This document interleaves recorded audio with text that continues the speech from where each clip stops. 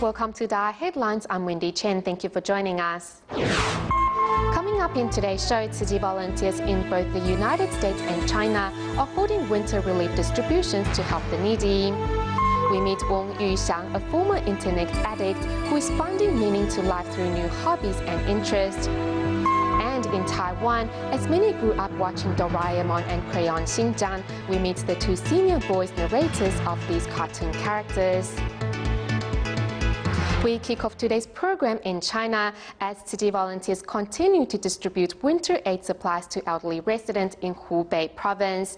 And on the other side of the planet in the United States, volunteers in Nevada act as Santa Claus, bringing children gifts for the coming Christmas holidays.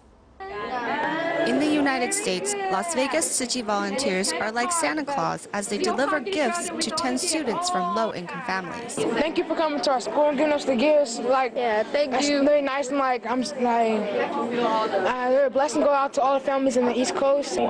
Besides presents, volunteers also show images from the aftermath of Hurricane Sandy. Many students were moved to adopt a bamboo coin bank to make a difference. We want to use this opportunity to teach the children that giving is better than receiving and to continue to spread the love. The piggy bank for the Hurricane Sandy, and to save money and help out. Tzu Chi volunteers in China are heading into the mountains to bring a little warmth to the hearts of local residents in Hubei province. After everyone has had their warm porridge, medical staff help local residents measure their blood pressure. Some seniors are unable to carry the heavy bags of rice, so volunteers help lift them onto a car and help transport them home. The upcoming new year will be much warmer for these residents with Tzu Chi by their side. The senior is enjoying the love from volunteers and smiles in happiness.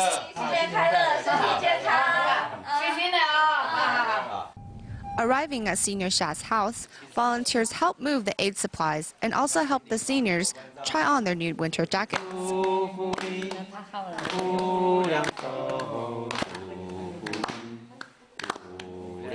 Neighbors also visit to share in this joyous day, and this family picture captures the moment forever. In the United States, students and parents at the Tzu Chi San Jose Academy continue to raise funds for Hurricane Sandy survivors, with students giving up their pocket money and one parent even donating 20 cheese pizzas for the fundraising efforts. Donating their allowances to the fundraising efforts for Hurricane Sandy survivors, students from the Tzu Chi San Jose Academy in the United States are all eager to help. One fourth grader Chen Weizhen donated a crisp $100 bill.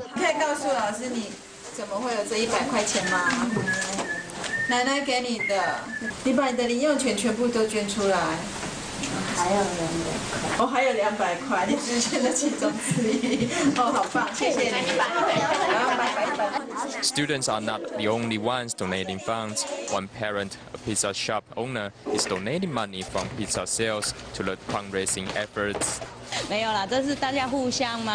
It's really about helping out each other, as fundraising is hard work. Actually, donating a little money each month doesn't affect our lives too much, but at the same time, that money can help so many more people. It's something everyone can do.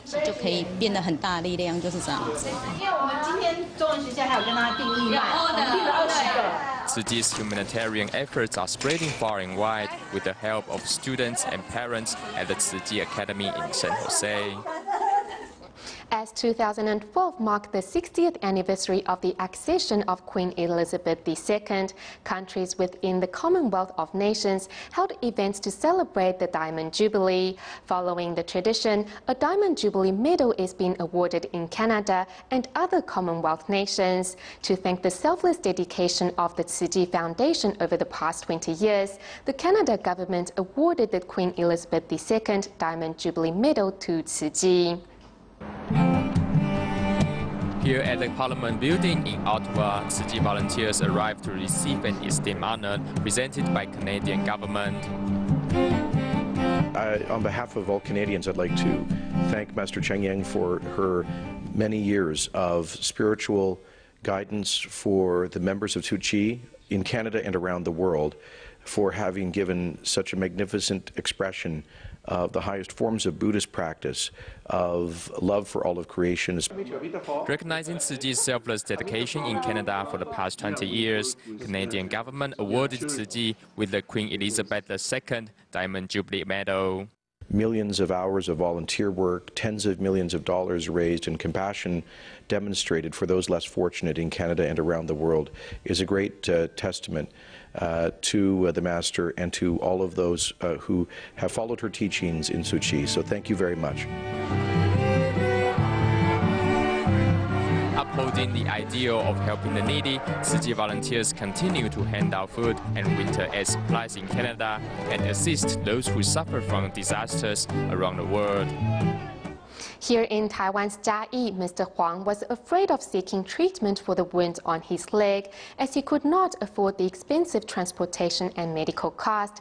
Thankfully, the arrival of team of doctors gave him a ray of hope, and with the help of team of doctors, Grandma Yang, who never fully recovered from her stroke, was shown the correct way to carry out her rehabilitation. It's only 8 o'clock in the morning, yet the DaAi team has already arrived at the home of Mr. Huang.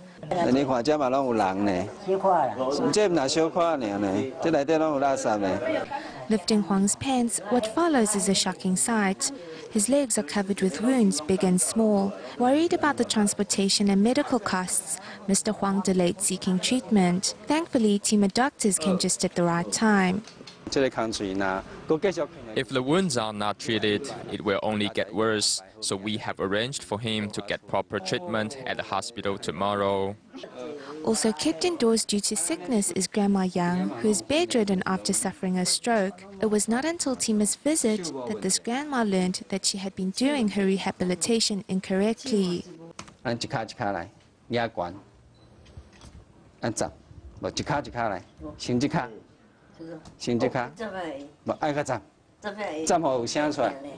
Team of doctors accompany Grandma Yang as she practices over and over. Through the repeated movements, Grandma Yang regains her confidence and promises the doctors to work hard, so on their next visit they can see her improvement.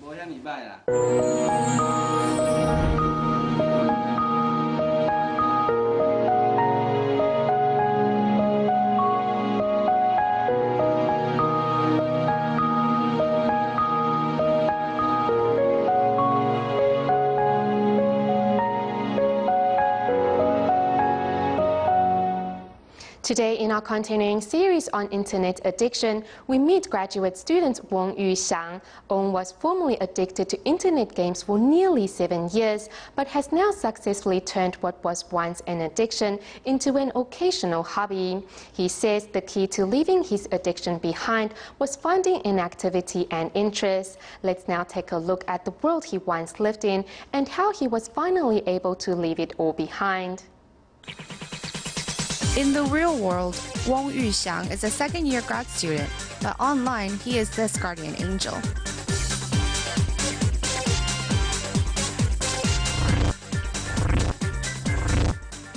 Wong began playing this online game 7 years ago when he was still in high school. Time that was formerly used to study was now spent leveling up his character. Before, these monsters would kill me with one hit. Now I can kill them with one blow. These feelings of achievement have motivated Wong to invest countless hours and hundreds of dollars into his characters. These are all my characters. There's about 100 here. In the past 7 years, I've spent around 800 to 1,000 US dollars on this game. However, the biggest attraction is that Wong has been able to meet many friends online. It is this human factor that makes the online world seem just as real as the real world. If a team lacks my character, in some instances, they will not succeed in their missions. Although maybe it is not like that, but that is how I feel. I feel like I'm really important and needed. In the past, I played these like crazy. Without a computer at home, I went to the local internet cafe. 这就是所谓的那个我的宠物，对，之前作业很多的时候。In the past, even if I had a lot of homework, I would play this game instead because when I'm online, I have no pressure. I knew after I finished playing, my homework would still be there, but at least I didn't have to worry about it for a while. Escaping from the pressures of school through games continued until Wong's second year in college, after which he was slowly able to leave the game behind. When I was a freshman in college, I still play online games a lot. Probably 2/3 of my day was spent playing them. However, as I started to get better in tennis, I found it to be more interesting than playing online. Whether or not you get addicted to online games depends on if you are maintaining a connection to the real world or not. You need to find activities outside of the internet that inspire you to strive to meet goals and find achievement. In that way, you will obviously also need to interact with others in the world. Since playing tennis has become more interesting than playing video games, Wong has been able to put his online gaming on the back burner. In fact, his thesis is about online games and why people play. I probably would not ever play this type of character, but I look to see how they are playing it. Like the saying, water carries a boat but also capsizes it. Online activities and games are tools that can have a constructive place in our lives, but at the same time need to be respected for the pitfalls they hold for the unwary. Staying in Taiwan, in Tainan, Xu Mingzhen and Cai Lizhu met Tzu Ji when their son was hospitalized at the Dalian Tzu Ji General Hospital. And during that time, the family experienced the love and care of the medical staff and Tzu Ji volunteers. After their son passed away, the couple dedicated themselves to recycling as a way to reciprocate Tzu Ji's kindness. The family has now become more harmonious, and the couple's daughter has even decided to follow their footsteps. We went to receive blessings from Master Zhen Yan. Cai Lizhu's family just attended the year-end blessing ceremony, after which they came straight to the recycling station. It was during the time their son was hospitalized at the Dalian Tzu Ji General Hospital that the family first learned of Tzu Ji. With gratitude, the family devoted themselves to recycling, reaping many unexpected rewards as a result. We have received a lot of care from Tzu Ji volunteers, and we have a harmonious atmosphere at home now. When my parents are doing recycling, they even share tips on how to sort recyclables better. Doing recycling has allowed Tai to deal with the loss of her son and her husband, Xu Mingzhen, to get rid of many years of bad habits. I gambled our house away and we lost our home, then my son passed away. But since we began recycling, I've changed a lot. I quit smoking and got rid of my other bad habits. With joy in their hearts, the family has a message for everyone.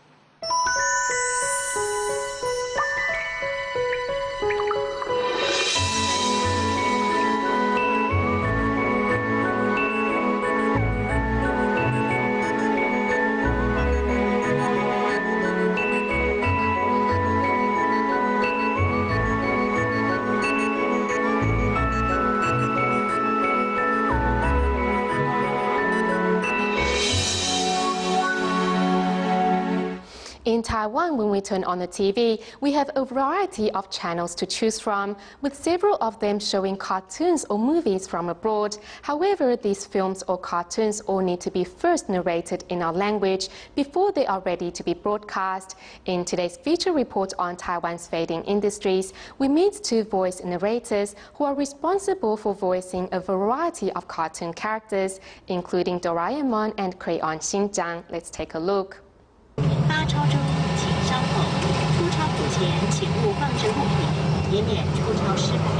We are all probably familiar with this voice when we withdraw money from the ATM. However, it is hard to imagine that this is also the voice that was part of our childhood. I think most of those who work in this industry are quite optimistic and are probably a bit sensitive as well, so we all work together really well. This is also why sometimes we don't even get a break for the weekend and have been in this job for 3 decades now. I have mixed feelings towards Doraemon. I love the cartoon. It's an old-time favorite for many because of its storyline and the fact that Doraemon is a kind-hearted character. But on the other hand, when you have been narrating a character for decades, and when I see the many accessories and toys of Doraemon out there, you feel under pressure. After the name change, we spent another 2 years narrating through the hundreds of episodes. Senior voice narrator Chen Meizhen has lost count of the number of cartoon characters she has voiced.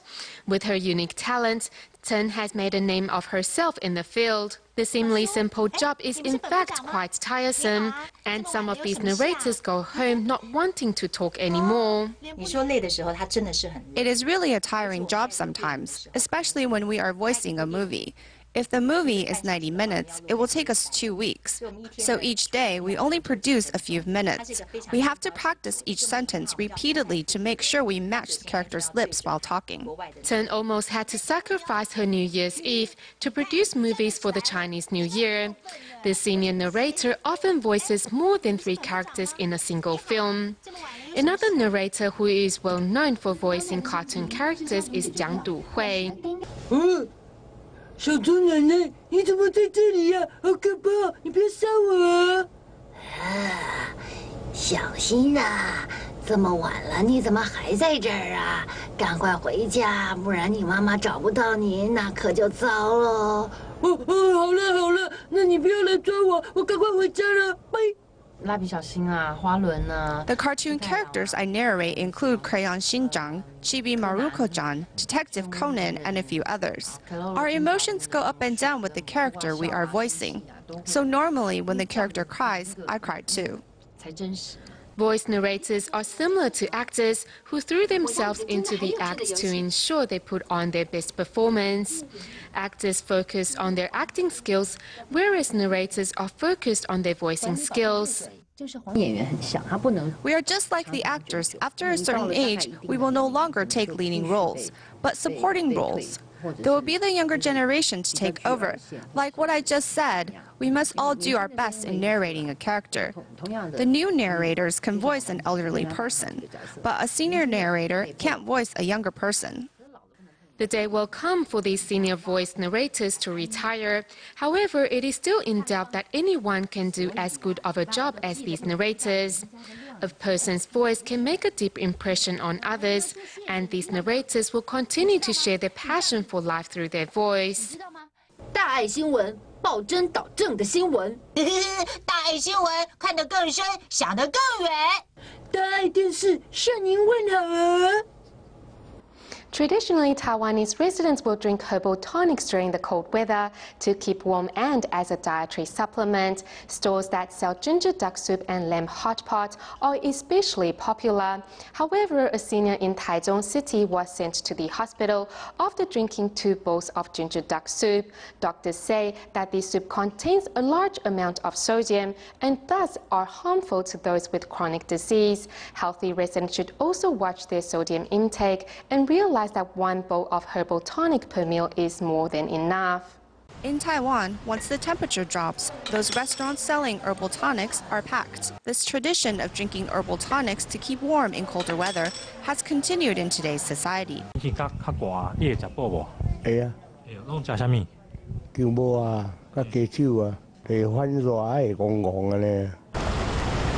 A 77-year-old senior who suffers from kidney disease was warned by his doctor to watch his diet. However, he did not listen and drank 2 bowls of ginger duck soup. A few days later, he suffered from major water retention. Most broths contain a lot of sodium. Inside the body, sodium retains water, and patients will experience bloating and have difficulty breathing. As water and toxins in the urine aren't expelled from the body, this can pose a serious issue for patients with chronic diseases. If patients with chronic kidney disease watch their diet properly, then we can prevent their kidneys from progressing into the next stage of disease. Does this mean those who don't suffer from kidney disease can drink as much herbal tonic as they like? After one portion of herbal tonic, if you feel dry-mouthed and thirsty, this means you're not suited to eating this type of food. Doctors advise, even for those who are healthy, one herbal tonic per meal is enough. Also, the way to keep warm is to exercise regularly, eat a healthy diet, and wear winter clothing. As Tzu Chi continues to hold its year-end blessing ceremonies throughout Taiwan, the Tzu Chi Taipei Eastern District's Liaison Office held its year-end blessing ceremony on December 16th. To ensure the participants all had a good time, Tzu Chi volunteer Lin Shuhui poured her heart and soul into decorating the venue. Using simple elements to create a colorful canvas, Tzu Chi volunteer Lin Shuhui not only knows how to decorate, but she has brought these same aesthetics to vegetarian dishes. Youngsters find meatless dishes less attractive, but we can use simple ingredients and seasoning it to make it more flavorful, so they can learn to like them. This is how we are promoting vegetarianism.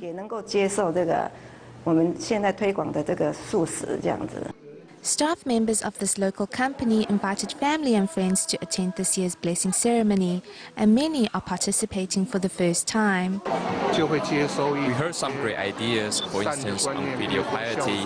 There are many connections with how we are living our lives now, and so we found connections within our hearts.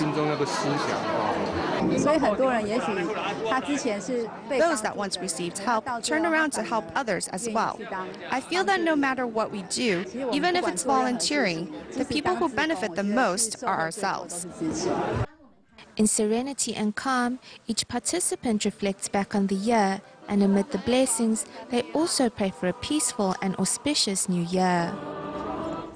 Also in Taipei City, the Xichun Borough head of Xinyi District invited city volunteers to take part in a second-hand charity sale on December 8th, in which the proceeds went to various charity organizations.